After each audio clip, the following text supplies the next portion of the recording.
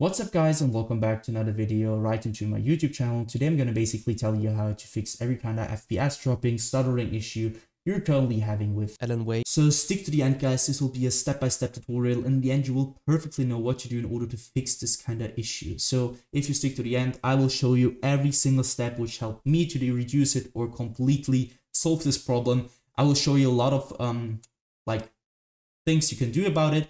So guys, the first thing I want you to do is going to be really simple. I want you to basically go to the bottom left corner of your screen where you're going to right click, you're going to click your Windows settings, or you're going to click your Windows key on your keyboard, and you're going to click onto settings. So once your settings pop up, I want you to basically go to gaming, and this will help you a lot with your FPS dropping issues.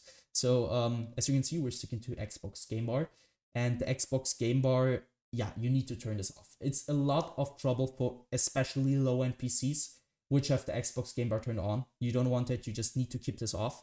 And yeah, who wants something running in the background which will just affect your performance in general? If you have a shit PC, it doesn't really work. So afterwards, go to captures. You're gonna left click on the left hand side, and now you're gonna go to, or I want you to go to background recording, and go to record in the background while I'm playing a game, and obviously turn this off, guys. If you want to record something, I want you to use something like OBS, so Open Broadcaster Studio, which is made for recording games, recording your screen, not Windows. And especially if you have running something in the background which is recording, you don't want that. Why you would want that? So just turn this off. Keep it in mind, it will help you a lot. And also record this just if you have it off, of course. If you want really to record something, just go in 30 minutes, please. And also turn off audio, because you don't want to record audio in the background.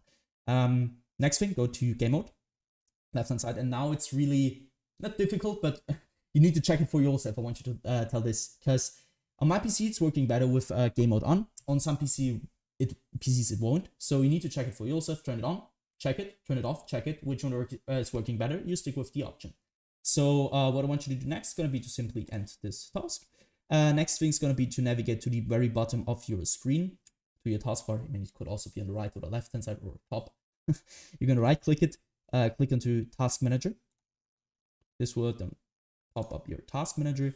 Yeah, as you can see, I want you to stick to processes. Once you stick to processes, now you can see CPU and GPU usage. So I want you to click onto GPU first, and end every single task running in the background or in the applications task, which is having too much GPU usage and you don't need. So especially, I mean, if your game is launching or is currently running, you don't want to end it. But something, Razer Synapse, I don't know, something which is currently taking too much GPU usage, you're gonna simply right click it and click onto end task.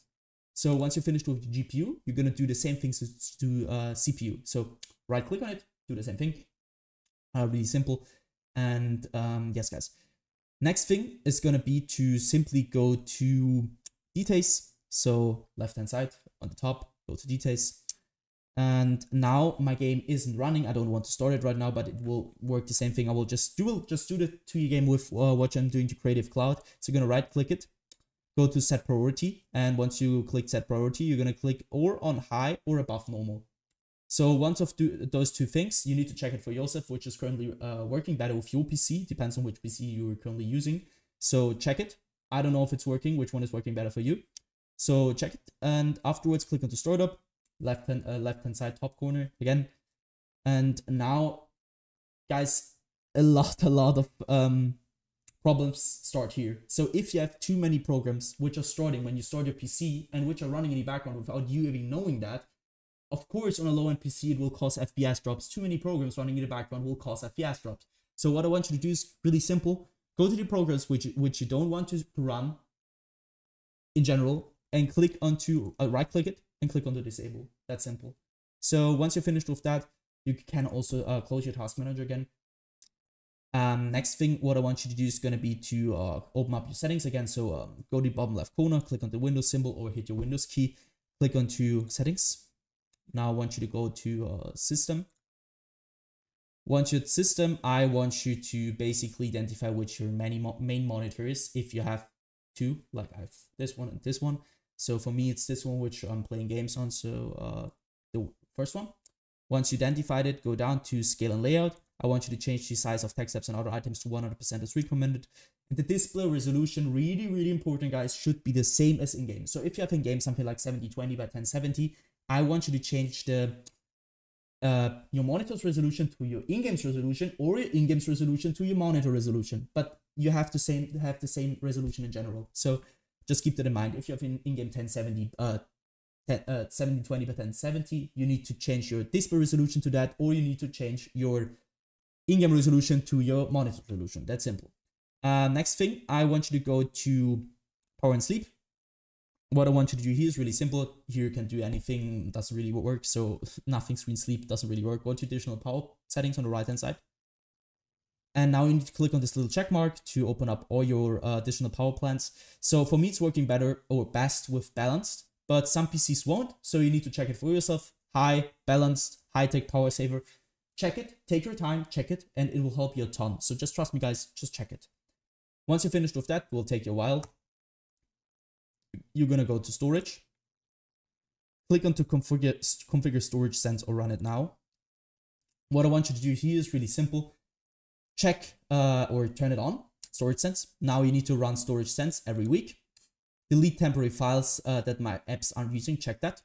Delete files, I would do that every 14 days or every day. You can do it if you want, but I don't really think it's worth it.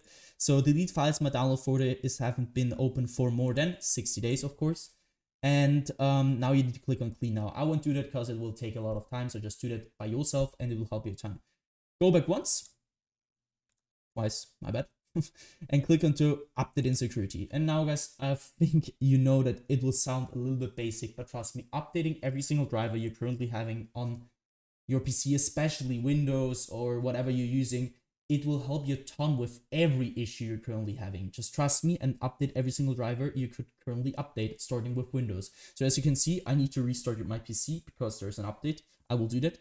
And once you're finished with that, I simply want you to also do the same thing for your drivers. So your graphics card driver, really simple.